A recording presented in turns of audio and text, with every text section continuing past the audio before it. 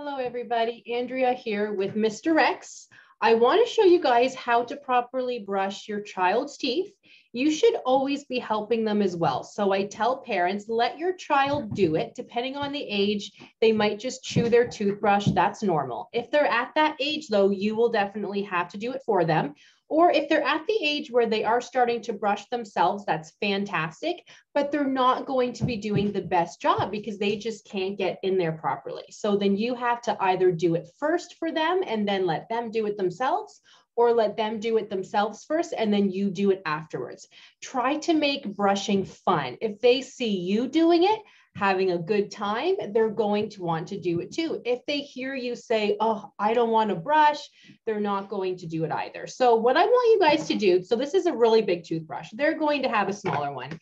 Kids typically have a toothbrush this size. You don't want anything too big, but nothing too small either, because then you can't really get in there properly. Electric toothbrushes sound like a great idea, but a lot of kids don't like that extra vibrations, if you will, of an electric toothbrush. So manual might be the way to go.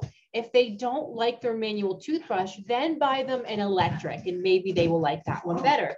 Sorry if you guys hear that noise. My puppies are playing below me. Sorry. Okay, so the toothbrushing. You want to go in a circular technique for all of the outside teeth, and then on the inside, it's a little bit different. So for the outside, so can everybody see it? You literally just want to go in circles, okay? In circles everywhere, like 1, 2, 3, 1, 2, 3, or count to 5, whatever works. You don't want to be doing this because that's not good enough. You do have to go kind of this way. Sometimes it's even easier to tell your child to close, so then you can actually do the top and bottom at the same time.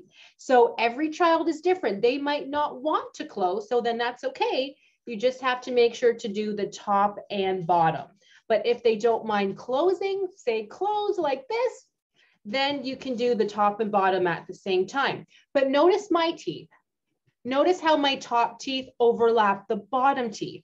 If your childs do that, they don't typically, but if they do, then you will have to have them open, because if I try to brush my teeth that way, I would just be able to do the top teeth, right?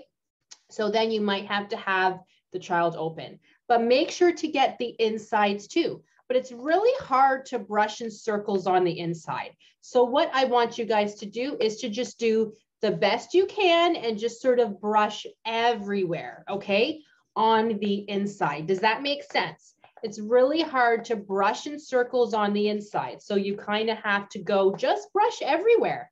And it's not going to be perfect.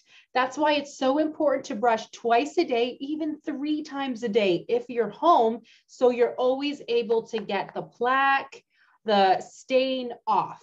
Because if you're not brushing, the plaque and stain will not come off. So once again, do the circles for the outside. You could either have your child be open like this or closed and then do them both at the same time. But the insides, you just have to go to town and go everywhere. You can brush in circles on the inside, but I find that's really, really difficult to do. So this is just easier if that makes sense. And for the flossing, if your child's teeth are close together, that means it's time to floss. I love the floss picks, which I thought I brought with me, but I didn't. I'm sorry, but I love the floss picks. Do a quick search online, just type in floss picks. You will see what they look like. They are amazing. You will have to do it for your child at first because they won't know how, but then they could easily do it themselves, even while they're watching a movie or TV or something. What a lot of parents ask me is, does my kid need toothpaste? Yes.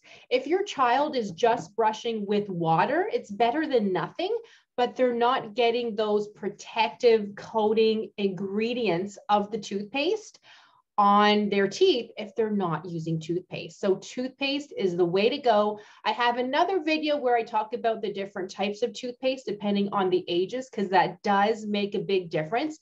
But the rule of thumb is, if your child can't swallow yet, Make sure the toothpaste has xylitol in it. Natural toothpastes aren't always the way to go because they don't have enough protective coating in them to protect the teeth. You're cleaning away stain with a natural toothpaste, but you're not doing anything else. Your teeth and their teeth need some extra protective elements to help to protect against acids, sugars, anything. If they're not using toothpaste, it's not necessarily good because sugars, acids, anything are going to start to eat away at the teeth a lot quicker. Think of a good shampoo and conditioner. If you're not using shampoo and conditioner, you're not protecting your hair. Are you even washing your hair properly? Not really. You really need that toothpaste to wash the teeth properly, if that makes sense. If your child is able to spit, I suggest a toothpaste with sodium fluoride. Stannous fluoride stains the teeth. Stay away from stannous fluoride. I like sodium fluoride.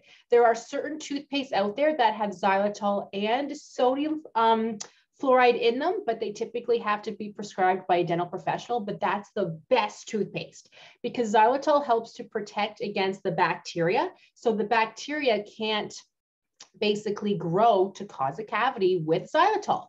With the sodium fluoride, that will actually help to protect against cavities. And if there's a little cavity starting, that will actually help to limit that cavity from getting bigger. So you need both xylitol and sodium fluoride. Any questions though, just ask your dental hygienist and they can help you because it really does depend on the patient. So if you guys have questions, let me know. I hope that helped. We had fun showing you guys how to brush and I will see you guys in the next video.